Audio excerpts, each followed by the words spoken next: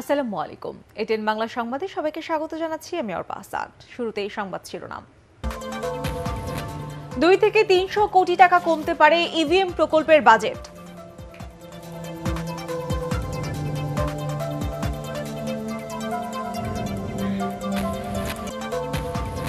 সাধারণ মানুষের জীবনমান উন্নয়নে সব ধরনের উদ্যোগ নিচ্ছে সরকার, জানালেন প্রধানমন্ত্রী।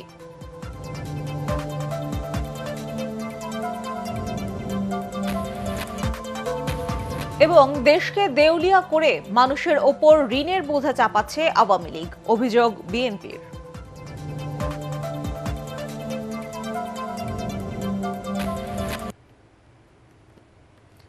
শুনছিলেন সংবাদ শিরোনাম, এবার বিস্তারিত। 2 থেকে 300 কোটি টাকা কমতে পারে ইভিএম প্রকল্পের বাজেট, এমনটাই ধারণা করছেন নির্বাচন কমিশনের সংশ্লিষ্ট প্রকল্প কর্মকর্তারা। পরিকল্পনা কমিশনের পর্যবেক্ষণ অনুযায়ী খাতওয়ারি ব্যয় সমন্বয় করা হবে বলে জানিয়েছেন প্রকল্প পরিচালক কর্নেল সৈয়দ রাকিবুল হাসান। তিনি বলেন, প্রকল্পের বাজেট যৌক্তিকভাবে নির্ধারণ করা হলেও জনবল নিয়োগ ও যানবাহন খরচ সহ কয়েকটি খাতে ব্যয় পর্যালোচনা করা হবে। একরামুল হক সাইমের রিপোর্ট। জাতীয় নির্বাচনে 150 আসনে ইভিএমে ভোট নেয়ার প্রস্তুতি হিসেবে 8,700 কোটি টাকার নতুন প্রকল্প প্রস্তাব করে নির্বাচন কমিশন। প্রকল্পটি চূড়ান্ত অনুমোদন না দিয়ে খাতভিত্তিক ব্যয়সহ কিছু বিষয়ে পর্যবেক্ষণ দিয়েছে পরিকল্পনা কমিশন। পর্যালোচনা করে কয়েকটি খাতে সংশোধনী আসতে পারে বলে জানিয়েছেন প্রকল্প পরিচালক। তবে কি পরিমাণ টাকা কমবে তা স্পষ্ট করে বলেননি তিনি। যদিও প্রকল্প সংশ্লিষ্টদের ধারণা ব্যয় থেকে কাটছাট হতে পারে 300 কোটি টাকার মতো। আমরা বেতন ভাতা বিভিন্ন জায়গায় ধরেছি। আমাদের এখানে পরিবহনে যে বিভিন্ন খরচ আছে, সেই খরচগুলা আমাদের 5 বছরের প্রজেক্ট, সেখানে যেই হারে আমাদের এগুলো মেনটেনেন্স সার্ভিস যেগুলো দরকার, সেগুলো এই হারে কতখানি যথার্থ, কতখানি প্রয়োজন, শুধুমাত্র সেই বিষয়গুলোকেই ওনারা এনেছেন। আমরা যেভাবে জাস্টিফিকেশন দিব তার সেই জাস্টিফিকেশন অনুযায়ী হবে, যে সেটা কিছু কমতে পারে, কিছু বাড়তেও পারে। সেটা যখন আমরা তাদের কাছে তুলে ধরবো, সেই বিষয়গুলো তাদের কাছে যৌক্তিক যেখানে মনে হবে সেটাকে তারা গ্রহণ করবে। এদিকে প্রকল্পের কারিগরি দিক মূল্যায়ন করেছে নির্বাচন কমিশনের এই সংক্রান্ত কমিটি। মূল্যায়নের রিপোর্ট যথাসময়ে উপস্থাপন করা হবে বলে জানায় ইসি।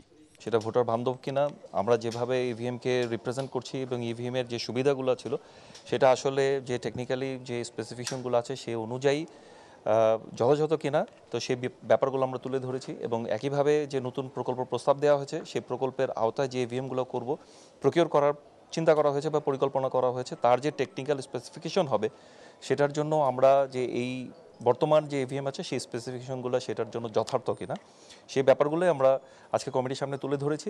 তারা সেই ব্যাপারগুলোকেই অ্যাপ্রুভ করে দিয়েছেন। তবে বর্তমান অর্থনৈতিক পরিস্থিতিতে ইভিএম এর নতুন প্রকল্পে সরকারের অনুমোদন অনিশ্চয়তার মধ্যে পড়েছে। সেভাবে ডিমান্ড করব। ইকরামুল হক সায়েম, এটিএন বাংলা, ঢাকা। আওয়ামী লীগ সরকার টানা 3 বার ক্ষমতায় থাকায় দেশের উন্নয়ন দৃশ্যমান হচ্ছে বলে মন্তব্য করেছেন প্রধানমন্ত্রী শেখ হাসিনা। প্রধানমন্ত্রীর ত্রাণ ও কল্যাণ তহবিলে বিভিন্ন ব্যাংক ও আর্থিক প্রতিষ্ঠানের পক্ষ থেকে শীতবস্ত্র গ্রহণের সময় তিনি এই মন্তব্য করেন। তিনি আরো বলেন, যত বেশি বেসরকারি ব্যবসা বাণিজ্যের বিস্তার ঘটবে, দেশের অর্থনীতি তত বেশি শক্তিশালী হবে। আপিল মাহমুদের রিপোর্ট। দেশের উত্তরাঞ্চল সহ বেশ কয়েকটি জেলায় ইতোমধ্যে শুরু হয়েছে শীতের আবহ। চলতি মাসের শেষ দিকে বাড়তে পারে শীতের প্রকোপ। শীতার্ত মানুষের সহায়তায় প্রতিবারের মতো এবারও এগিয়ে এসেছে ব্যাংকার্স অ্যাসোসিয়েশন। নিজ কার্যালয়ে প্রধানমন্ত্রীর ত্রাণ ও কল্যাণ তহবিলের জন্য বিভিন্ন আর্থিক প্রতিষ্ঠানের কম্বল ও শীত বস্ত্র গ্রহণ করেন প্রধানমন্ত্রী শেখ হাসিনা। প্রধানমন্ত্রী বলেন, সাধারণ মানুষের জীবনমান উন্নয়নে সব ধরনের উদ্যোগ নিচ্ছে তার সরকার। একটানা আজকে 14 বছর থাকাতে, দীর্ঘ সময়টা থাকাতে আজকে অন্তত বাংলাদেশের উন্নয়নটা আমরা করতে পারছি। আল্লাহর রহমতে এই পরপর 3 বার থাকাতে অন্তত এখন উন্নয়নগুলি দৃশ্যমান হচ্ছে। সমাজের কোনো স্তরে কোনো মানুষই অপান্তেও থাকবে না, অবহেলিত থাকবে না, আর তাদের মানবিত জীবনযাপন করবে না, এটাই আমাদের লক্ষ্য। আমরা সেটা করেছি। সাধারণ মানুষরা একেবারে সর্বস্তরের বিভিন্ন অবহেলিত মানুষ যে যেখানে আছে তাদের জীবন মানটা যাতে উন্নত হয় সেই ব্যবস্থাটা কিন্তু করে দিচ্ছি। দেশ আজ যে মর্যাদাপূর্ণ অবস্থায় এসেছে সেই ধারাকে অব্যাহত রেখে ব্যবসায়ী সহ সবাইকে একসাথে কাজ করার আহ্বান জানান তিনি। বেসরকারি ব্যবসা বাণিজ্য যত আমি উন্মুক্ত করে দেব তত বেশি আমার কর্মসংস্থান বাড়বে। এটাই আমার লক্ষ্য, যে আমার কর্মসংস্থান বাড়াতে হবে। আমার এত ঘনবসতি জায়গা, এখানে আমি কি করে বাড়িয়ে করব, সেই জন্য কিন্তু সব উন্মুক্ত করে দিয়েছি। সামাজিক দায়িত্ব বোধে কিছু কাজ করা, সেটাও কিন্তু আমি নিতে হলে সংযুক্ত করে দিই যে কিছু সামাজিক দায়িত্ব আপনাদের নিতে হবে। এবং এই যে কাজগুলি করেন বলেই তো আজকে মানুষের আর্থিক অবস্থা অনেক উন্নতি হচ্ছে। হ্যাঁ, আমরা পলিসি দিই, আমরা কাজ করি বা আমরা প্রকল্প দিই, কিন্তু এই যে বেসরকারি ব্যবসা বাণিজ্যের যত বিস্তার ঘটবে তত বেশি আমি মনে করি অর্থনীতি শক্তিশালী হবে। ব্যবসায়ী এবং দেশের মানুষ পাশে থাকায় সরকার সফলতা অর্জন করছে বলেও এ সময় মন্তব্য করেন প্রধানমন্ত্রী শেখ হাসিনা। Apple Mahmud, ATN Bangla, Dhaka. দেশকে দেউলিয়া করে IMF এর ঋণ নিয়ে সরকার মানুষের ওপর ঋণের বোঝা চাপাচ্ছে বলে অভিযোগ করেছেন বিএনপি মহাসচিব মির্জা ফখরুল ইসলাম আলমগীর। রাজধানীতে স্বেচ্ছাসেবক দলের সমাবেশে তিনি বলেন, দেশকে বাঁচাতে হলে দুর্বার আন্দোলনের মধ্য দিয়ে সরকারকে পরাজিত করার বিকল্প নেই। কামরুজ্জামান রাজীবের রিপোর্ট। বিএনপির ভারপ্রাপ্ত চেয়ারম্যান তারেক রহমান ও তার স্ত্রী জুবাইদা রহমানের বিরুদ্ধে গ্রেপ্তারি পরোয়ানার প্রতিবাদে সমাবেশের আয়োজন করে স্বেচ্ছাসেবক দল। সমাবেশে বিএনপি নেতারা অভিযোগ করেন, দ্রব্যমূল্যের ঊর্ধ্বগতিতে মানুষের জীবন যখন বিপর্যস্ত, তখন মানুষের জীবন বাঁচাতে কোনো ব্যবস্থা না নিয়ে বিএনপির আন্দোলন ঠেকাতে মরিয়া হয়ে উঠেছে সরকার। আওয়ামী লীগ যখনই ক্ষমতায় আসে, তাদের দুর্নীতি আর দুঃশাসনের কারণে তখনই দুর্ভিক্ষের পরিস্থিতি সৃষ্টি হয় বলে দাবি করেন বিএনপি নেতারা। আজকে যেমনি প্রধানমন্ত্রী বলতেছে দুর্ভিক্ষ আয় আয়, ঠিক সেই সময় আওয়ামী লীগের আমলে এই বাংলাদেশে দুর্ভিক্ষ হয়েছিল। অর্থমন্ত্রী বলেছেন যে IMF এর লোন আমাদের দরকার নাই, তবে এখন IMF এর লোন নিচ্ছেন কেন? কারণ এর মধ্যে চুরি করে সব কোষাগার সাফ করে দিয়েছেন, দেউলিয়া করে দিয়েছেন, হাজার হাজার কোটি টাকা পাচার করেছেন। সমাবেশে বিএনপি মহাসচিব মির্জা ফখরুল ইসলাম আলমগীর অভিযোগ করেন, বিএনপির আন্দোলনে ভীত হয়ে সরকার আবারও মিথ্যা মামলাকে রাজনৈতিক হাতিয়ার হিসেবে ব্যবহার করছে। তিনি দাবি করেন, আন্দোলনকে ভিন্ন খাতে নিতে ক্ষমতাসীনরা নানা ফন্দি ফিকির শুরু করেছে। এই আরেকটা পুরনো খেলা, এই খেলাই খেলছে 14 বছর ধরে, যে মামলা দিয়ে বন্ধ করে দাও। এতটুকু শিক্ষা হয় না। গত কয়েকদিনের বিভাগীয় সমাবেশগুলো, এর আগে যুবদলের যে সমাবেশ, এ থেকে কি আমরা বুঝতে পারছেন না যে মামলা দিয়ে এই সমস্ত গণতান্ত্রিককামী মানুষ তাদের অধিকার আদায়ের পর থেকে সরে যাবে না? বিএনপি নেতারা বলেন, বাধা বিপত্তি তৈরি করে এবার আর আন্দোলন দমানো যাবে না। 10 ডিসেম্বর সমাবেশে বাধা দিলে সেখান থেকেই চূড়ান্ত লড়াই শুরু হবে বলেও হুঁশিয়ার করেন তারা। দুর্বার একটা আন্দোলন গড়ে তুলি, যে আন্দোলনের মাধ্যমে। কামরুজ্জামান রাজীব, ATN বাংলা, ঢাকা। রাজধানীর ফার্মগেট থেকে কারওয়ান বাজার পর্যন্ত চলছে খোরাখুরির মহোৎসব। বিভিন্ন সংস্থার কাজের সমন্বয়হীনতা ও ধীর গতির কারণে চরম ভোগান্তিতে রয়েছেন পথচারীরা। ফার্মগেট থেকে কারওয়ান বাজার পর্যন্ত ফুটপাত এখন একেবারেই চলাচলের অনুপযোগী হয়ে পড়েছে। ফুটপাত দিয়ে চলতে গিয়ে প্রায় ঘটছে দুর্ঘটনা। শফিকুল ইসলাম শামীমের রিপোর্ট।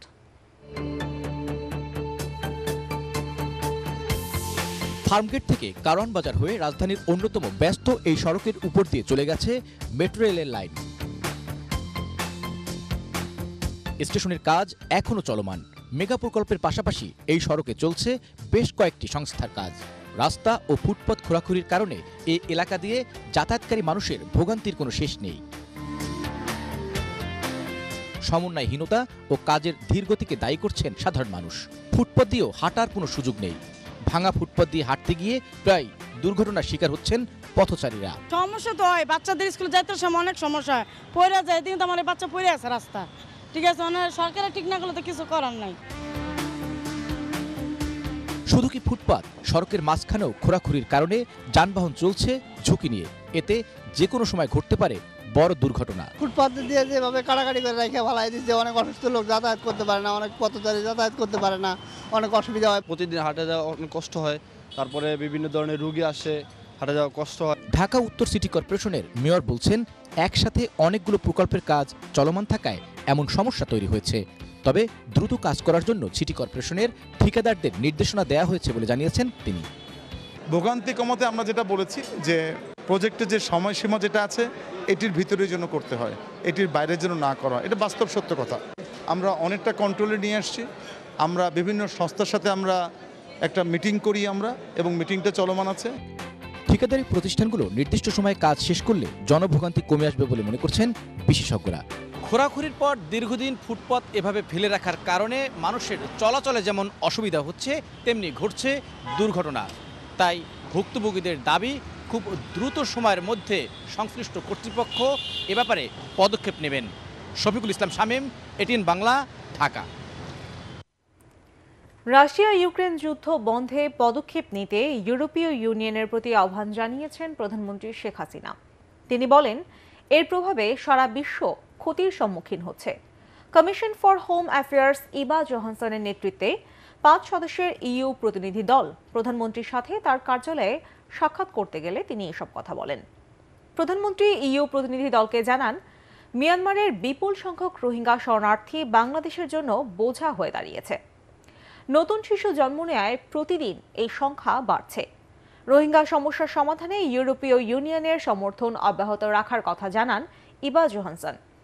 এ সময় অভিবাসন প্রসঙ্গে শেখ হাসিনা বলেন, ভূমধ্যসাগর পাড়ি দিয়ে বাংলাদেশি নাগরিকদের অবৈধ অভিবাসন বন্ধে বাংলাদেশ সর্বাত্মক চেষ্টা চালিয়ে যাচ্ছে। পরিবর্তিত জলবায়ুর বিরূপ প্রভাব নিয়ে তিনি জানান, নিজস্ব অর্থায়নে বিভিন্ন অভিযোজন ও প্রশমন কর্মসূচি নেয়ায় বাংলাদেশ যে কোনো প্রাকৃতিক দুর্যোগ মোকাবেলায় সক্ষম। প্রধানমন্ত্রী অসন্তোষ প্রকাশ করে বলেন, ধনী দেশগুলো যারা বৈশ্বিক উষ্ণায়নের জন্য দায়ী, তারা ঝুঁকিপূর্ণ দেশগুলোর সহায়তায় তাদের প্রতিশ্রুত অর্থ দেয়নি।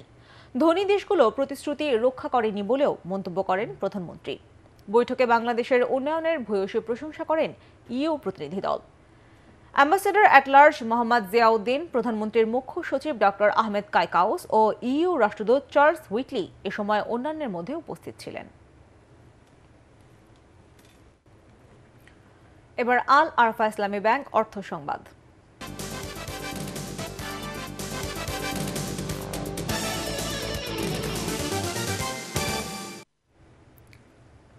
অতি মুনাফার জন্য 5-6টি কর্পোরেট গ্রুপ নিত্য প্রয়োজনীয় পণ্যের কৃত্রিম সংকট সৃষ্টি করছে বলে জানিয়েছেন ভোক্তা অধিকার সংরক্ষণ অধিদপ্তরের মহাপরিচালক AHM শফিকুজ্জামান।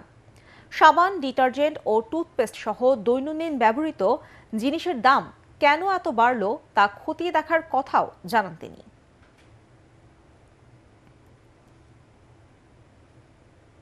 এবার জানাবো আন্তর্জাতিক সংবাদ।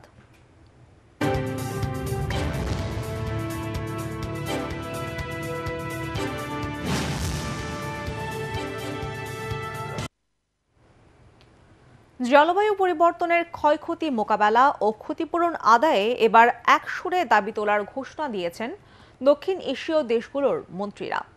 মিশরে অনুষ্ঠিত জাতিসংঘ জলবায়ু সম্মেলনে এক বৈঠকে তারা এ বিষয়ে একমত হন। বাংলাদেশের নেতৃত্বে এই উদ্যোগে আঞ্চলিক পদক্ষেপ নেয়ার কথাও জানান মন্ত্রীরা। মিশর থেকে আরো জানাচ্ছেন কেরামতুল্লাহ বিপ্লব। বিশ্ব জলবায়ু সম্মেলন উপলক্ষে শারমাল শেখে এবার এসেছেন 30,000-এর মতো অতিথি। কথা ছিল এর চেয়েও বেশি আসার, কিন্তু সম্মেলনের ধরন আর অবস্থানে শেষ মুহূর্তে অনেকে বাতিল করেন সফর। তবে সম্মেলন হচ্ছে যে শহরটিতে তা ঝকঝকে করতে অর্থনৈতিক এই দুঃসময়ের মধ্যেও বিলিয়ন পাউন্ড খরচ করেছেন আয়োজকরা। মিশর যেহেতু আফ্রিকার দেশ, তাই এই জোটের প্রাধান্যই এবার জলবায়ু সম্মেলনে নজরে পড়ছে সবচেয়ে বেশি। সম্মেলন কেন্দ্রের বিভিন্ন ভেন্যু রীতিমতো সরগরম করে রেখেছেন তারা। তাই আঞ্চলিক সম্পর্কে আরও জোর বাড়াতে এবার উদ্যোগী হয়েছে বাংলাদেশও। South Asian regional standards organisation সার্সর উদ্যোগে বুধবার শারমাল শেখের বাংলাদেশ প্যাভিলিয়নে অনুষ্ঠিত হয় দক্ষিণ এশীয় দেশগুলোর যৌথ বৈঠক।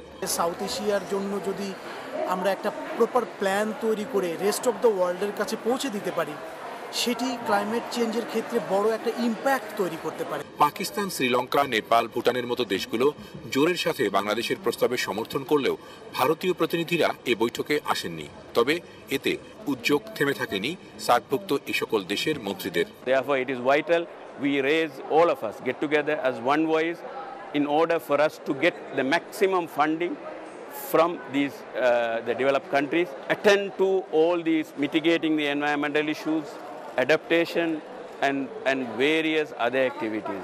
हामी अत्यन्त जोखिमयुक्त आफ्ना कारणले होइन अरूको कारणले जोखिमयुक्त अवस्थामा चाहिँ नेपाल छ। সাউথ এশিয়ার সবারই এক সমস্যা, এই সব সমস্যা সমাধানের জন্য আমরা বিশ্ববাসীর কাছে সহযোগিতা চাই এবং পরিকল্পনা গ্রহণ করে বিশ্ববাসীর কাছে সাহায্য চাবে। তো বিশ্ববাসীর সাহায্য দিলেও তারা তাদের মতো করে কাজ করবে। জলবায়ু সম্মেলনের শেষ পর্যন্ত দক্ষিণ এশীয় দেশগুলোর এই মন্ত্রীরা বিভিন্ন ফোরামে একসাথে তাদের দাবি তুলে ধরবেন বলেও জানান সাংবাদিকদের। দক্ষিণ এশিয়ার নেতারা এবারের বিশ্ব জলবায়ু সম্মেলনে তাদের অবস্থানগুলো এক সুরে এক প্ল্যাটফর্ম থেকে তুলে ধরার চেষ্টা করছেন। বাংলাদেশ এর নেতৃত্ব দিচ্ছে, আর এবারের এই সম্মেলনে দক্ষিণ এশিয়ার এই সকল দেশের মন্ত্রীরা এক সুরে বলছেন যদি সবাই মিলে একসাথে জোরের সাথে তাদের ক্ষয়ক্ষতির বিষয়গুলো বিশ্ব দরবারে তুলে ধরা যায় তাহলে হয়তোবা সাফল্যের ঠিকানা পাওয়াও যেতে পারে। কেরামতুল্লাহ বিপ্লব, ATN বাংলা, শারমাল শেখ, মিশর। এবার জানাবো সন্ধানী লাইফ ইন্স্যুরেন্স বাণিজ্য সংবাদ।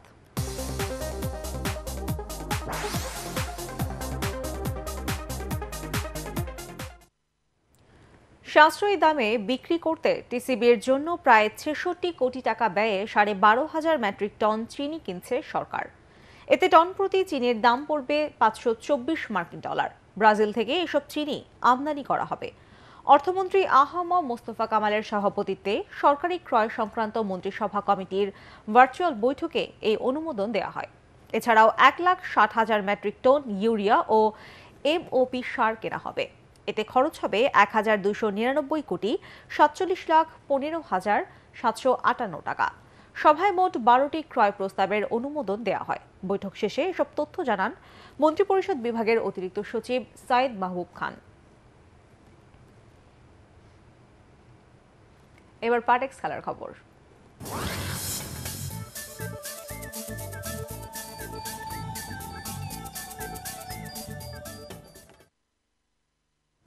অ্যাডিলেডে ভারতকে ১০ উইকেটে বিধ্বস্ত করে টি-20 বিশ্বকাপ ক্রিকেটের ফাইনালে উঠেছে ইংল্যান্ড। রোববার শিরোপা লড়াইয়ে তাদের প্রতিপক্ষ পাকিস্তান। দ্বিতীয় সেমিফাইনালে ভারতের দেয়া ১৬৯ রানের টার্গেট তাড়া করতে নেমে অধিনায়ক জস বাটলার ও ম্যাচসেরা অ্যালেক্স হেলসের 50-তে ২৪ বল হাতে রেখেই জয় পায় ইংলিশরা। মমিনুর রিপনের রিপোর্ট। ভারতের দম্ভ উড়িয়ে ১০ উইকেটে পরাজয়ের লজ্জায় ডুবিয়ে অস্ট্রেলিয়া বিশ্বকাপের ফাইনালে উঠল ইংল্যান্ড। তৃতীয়বার ফাইনালে ওঠার মিশনে ইংলিশরা যে এভাবে ভারতকে দমড়ে মুচড়ে দেবে তা হয়তো ভাবেনি কেউই। তাই তো ম্যাচ শেষে হতাশা আর দুর্দশার প্রতিচ্ছবি ফুটে উঠেছে রোহিত শর্মা, বিরাট কোহলিদের চোখে মুখে। সেমিফাইনালের আগে ইংলিশ অধিনায়ক জস বাটলার বলেছিলেন ভারত পাকিস্তান ফাইনাল হতে দেবেন না তিনি। ভারতের দেয়া ১৬৯ রানের লক্ষ্যে খেলতে নেমে তাই যেন করলেন দুই ইংলিশ ওপেনার। যদিও অস্ট্রেলিয়ার উইকেটে এই টার্গেট একেবারেই সহজ কিছু নয়, কিন্তু অ্যালেক্স হেলস আর জস বাটলার যেভাবে ব্যাট চালাতে শুরু করলেন তাতে মনে হতে পারে লক্ষ্যটা ২ শতাধিক হলেও কঠিন হতো না ইংলিশদের জন্য। মাত্র ২৮ বলে 50 তুলে নিয়ে ৪৭ বলে ৮৬ রানে অপরাজিত থাকেন হেলস। অন্যদিকে ৩৬ বলে অর্ধশতক ছোঁয়া জস বাটলার উপহার দেন ৪৯ বলে ৮০ রানের হারনামানা ইনিংস। তাতে ২৪ বল হাতে রেখেই জয় নিয়ে মাঠ ছাড়ে ইংলিশরা। এর আগে টস হেরে ব্যাট করতে নেমে শুরুতেই লোকেশ রাহুলের উইকেট হারিয়ে চাপে পড়ে ভারত। সেই সাথে ইংলিশ বোলারদের দাপটে রানের গতি বাড়াতে পারেনি ২০০৭ সালের চ্যাম্পিয়নরা। মাঝে বিরাট কোহলির ৪০ বলে ৫০ রানের ইনিংসেও স্বস্তিতে ছিল না ভারত। তবে হার্দিক পান্ডিয়ার ৩৩ বলে ৬৩ রানের ঝড়ো ইনিংসে ৬ উইকেটে ১৬৮ রান করে তারা। চ্যালেঞ্জিং স্কোর হলেও এই পুঁজিতে ইংলিশদের সামনে দাঁড়াতেই পারেনি ভারত। মমিনুর রিপন, ATN বাংলা। শেষ করার আগে সংবাদ শিরোনাম জানাবো আরেকবার। ২ থেকে ৩০০ কোটি টাকা কমতে পারে ইভিএম প্রকল্পের বাজেট।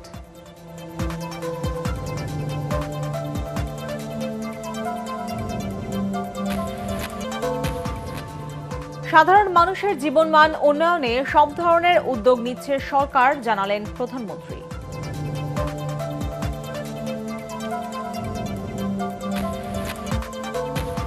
এবং দেশকে দেউলিয়া করে মানুষের উপর ঋণের বোঝা চাপাচ্ছে আওয়ামী লীগ, অভিযোগ বিএনপির।